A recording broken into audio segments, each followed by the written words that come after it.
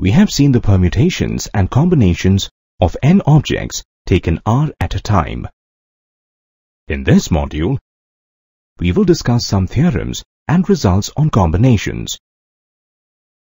The first theorem states the relation between the permutations and combinations of the n objects taken R at a time. Suppose there are n objects and we have R places to be filled by taking R objects at a time. The number of permutations is npr. Here, we can see that the process is of two events. The first event is selecting R objects from the given n objects. The second event is arranging these R objects in R places. The first event of selecting R objects can be achieved in NCR ways. The second event of arranging R items in R places can be done in R factorial ways. Using the multiplication rule, the whole process is equal to NCR multiplied by R factorial. Therefore, NPR is equivalent to NCR multiplied by R factorial. Based upon the theorem, we can obtain a few results.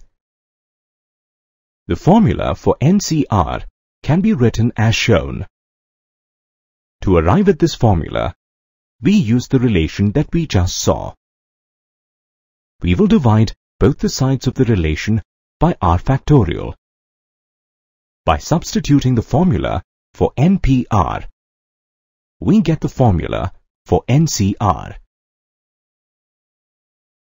Using this formula, we can prove that NC0 is equal to 1. This can be easily verified by substituting the values.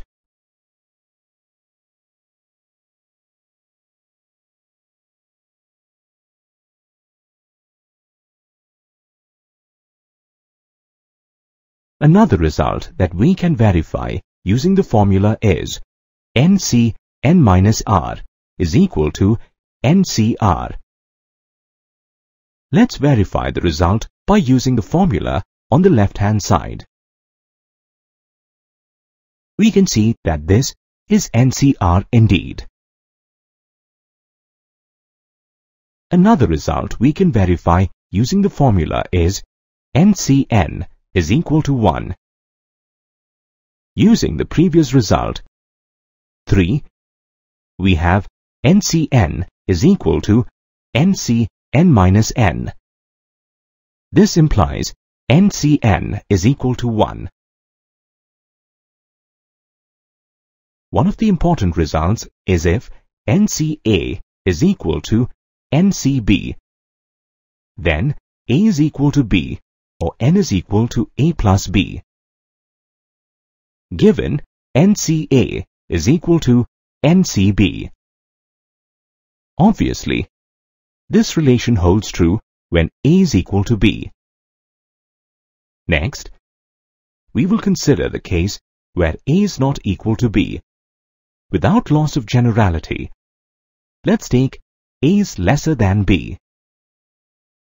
We use the formula for combinations on both the sides. The factorials can be expanded as shown on both the sides.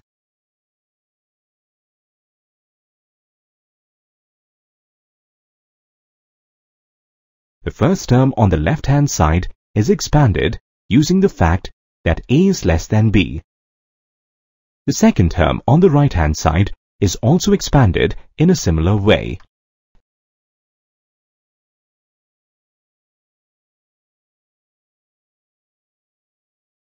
Since either side is the product of B minus A consecutive positive integers, we have n minus A is equal to B. Simplifying, we get the result.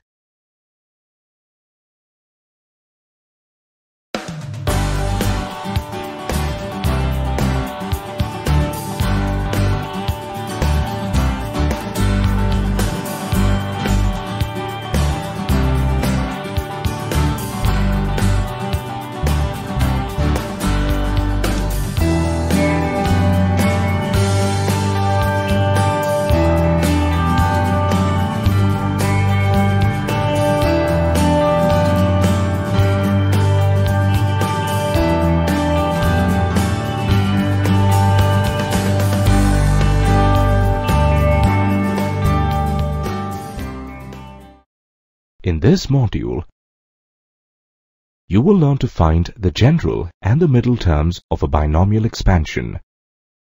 Let's recall the binomial theorem. The expansion of a binomial x plus y with a positive integral index n is equal to nc0 x raised to the power n plus nc1 x raised to the power n minus 1 into y plus and so on.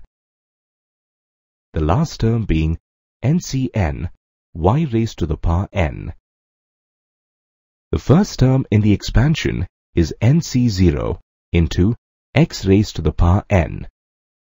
The second term is nc1 into x raised to the power n minus 1 into y, and so on, following the same pattern.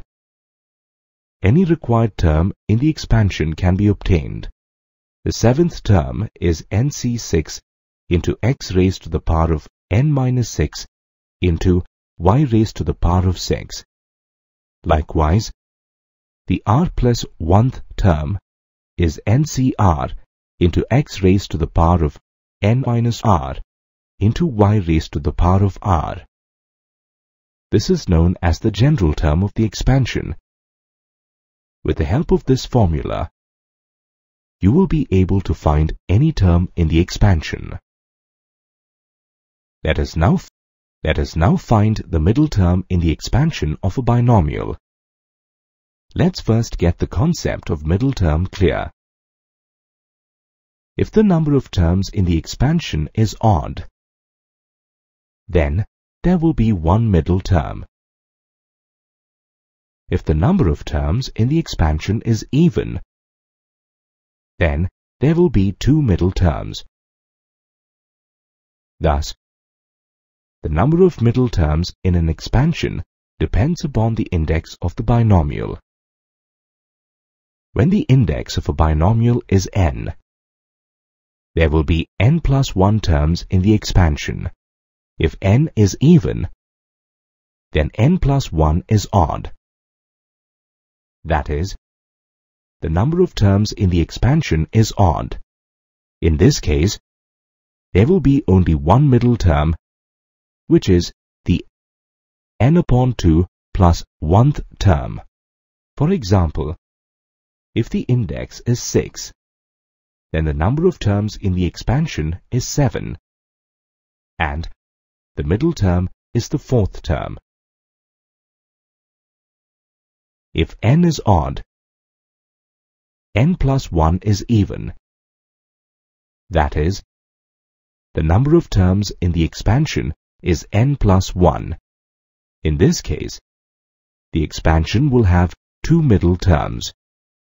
The two middle terms are n plus 1 upon 2th term and n plus 1 upon 2 plus 1th term. For example, if the index is 5, then there will be 6 terms in the expansion, and the middle terms will be the 3rd and the 4th terms. Now, let us understand what is a term independent of x or a constant term in the expansion of a binomial. In a binomial expansion, a term that has no variable in it is known as a term independent of x or a constant term.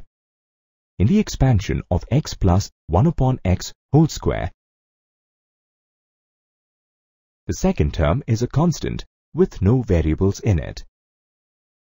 Here, 2 is the term independent of x or the constant term of the given expansion.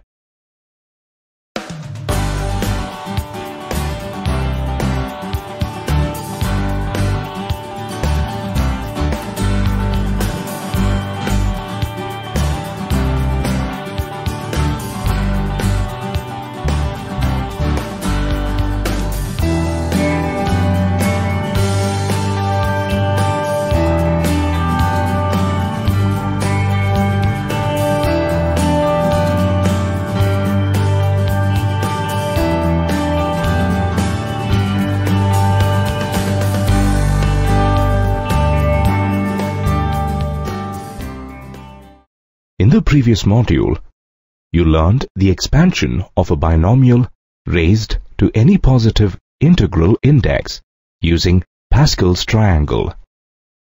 For example, the expansion of x plus y whole raised to the power of n is as shown. In this module, let us look at some special cases of binomial expansion. Let's begin with the first case when x is equal to a and y is equal to minus b.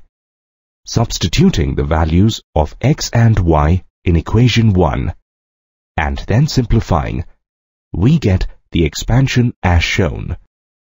Denote this by equation 2. Using this expansion, let us expand 2x minus y whole raised to the power of 4. By using the binomial expansion of a minus b whole raised to the power n, we get the expansion as shown. Substituting the values of the binomial coefficients and then simplifying, we get the expansion as 16 x raised to the power 4 minus 32 x raised to the power 3 into y plus 24 x square into y square minus 8 x into y raised to the power 3 plus y raised to the power 4. Let us consider another case now. Consider the binomial expansion of x plus y whole raised to the power n. When x is equal to 1, the binomial is 1 plus y whole raised to the power of n. This can be simplified further to get the expression shown here. Further, when y is also equal to 1, the expression is as shown. This is the simplified form. This is a formula to find the sum of the coefficients of a binomial expansion. Let us understand one more case of binomial expansion. Recall the expansion of 1 plus x whole raised to the power of n. Denote this by equation 3. When x is equal to minus y, equation 3 can be written as shown. The simplified form of the expansion is shown here.